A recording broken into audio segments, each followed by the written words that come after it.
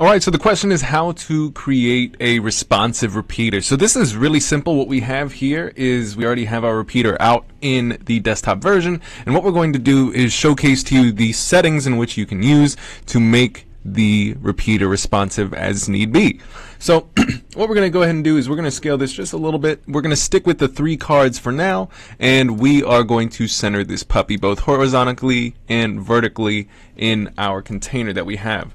Now what we want to do, let's just pretend for right now, we want this to essentially we want this as we cascade down into our different breakpoints, we want to still have a good view of, let's pretend we have an image inside here. So let's just go ahead and add those images very quickly. Quick add. We're going to go add an image to these, and let's just say we're going to pop these in. Boom. So we just want to keep the really good, we just want to have the image here and basically be in good view. So what we're going to go ahead and do is we're going to just go to tablet for right now, and we don't have as much space. So let's pop open our inspector here really quick, and let's just make sure that we are selecting our repeater so we get those element items that we can edit. So far, let's take a look at these settings. We have horizontal margin, which is basically we can see we have no space in between each item. So I'm going to set this to pixels for right now, and we'll set this to 10 pixels so we get some of that space back. And another thing I will do is I want to center the repeater again. As you can see, there's more space over to the left than there is the right. So I'm going to go ahead and make sure that it is centered both, again, vertically and horizontally in my container. Now let's say, this looks okay for, for right now, but let's say I wanted to give each image basically its own space in horizontally, give it more space. So what I can do is I can go right here. I'm going to go to cards, and I'm going to set this to list.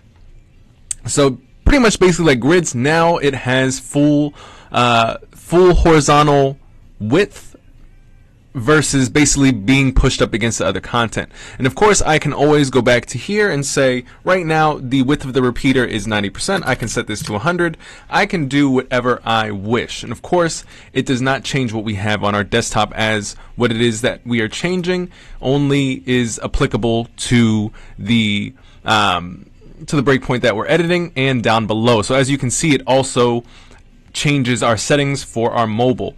Now of course we can go back and start changing some of our assets here. We're currently on the repeater.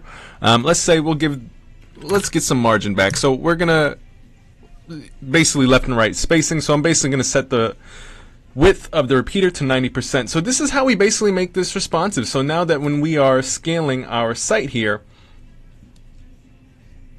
our container will keep to this format.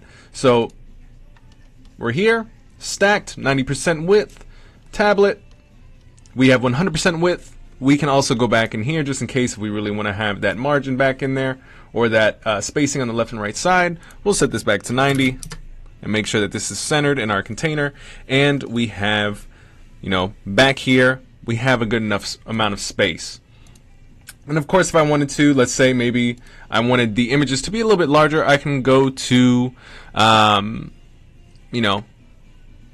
or even if I wanted to set up other items, maybe I wanted to add another card thing, another card in, I can go ahead and do that here. But I would also have to make sure that I actually create another item. But regardless of that, that is essentially the items you need to know in order to edit and make your repeater responsive. There's a few more other options that we essentially won't go over now, but the basic ones that I use are cards and lists, and using them interchangeably when I, based on the outcome and the type of look that I'm going for. So I hope that's helpful, and don't forget to like this video and subscribe if this video was helpful. And until then, I hope you guys enjoy our Editor X daily creative challenges on this channel. And if you haven't already, please join our Discord, and thank you so much. Bye.